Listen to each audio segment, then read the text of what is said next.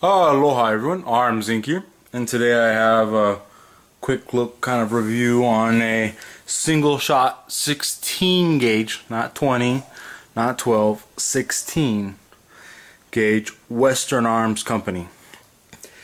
This little nifty shotgun was made in the early 1900s. It's seen better days, pardon me. It's seen better days. However, it's still functional, and I've actually used it at the trap range, so it's kind of fun.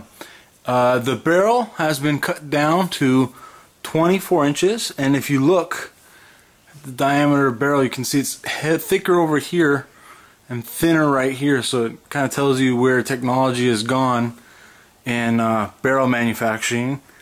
And also it appears that the person just used a hacksaw and cut it, because it's not cut evenly all the way through. It's like this part's lower, this part's higher. It's been patched with a brass strap right here. I guess the stock was cracking at one point in time. And yeah, so it's a little beater gun. And if we look down the barrel, oh, it's not too bad considering how old it is and how many rounds have been shot through it. I personally have put a couple hundred rounds through this, just messing around with my friends and whatnot. The hammer fires, and it does, when it ejects, it doesn't fling it out, it just pops it out, but it does have a nice little ejecting thing there. And the other cool part about this is, it is a takedown. So if we take this screw and you spin it, there's a little lever that lies flat in here. You spin it and spin it and spin it, and then I think that's enough, and it pulls out, and then it comes apart.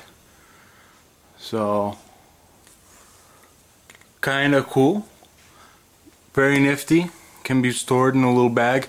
The only downside nowadays is 16 gauge is not very common, and because of such, it does make it hard to shoot this. There is no front sight, so it's all just point and aim like typical shotgun use. And yeah, so if you guys have any questions, comments, please leave them in the comment box down below. And mahalo for watching, and please subscribe.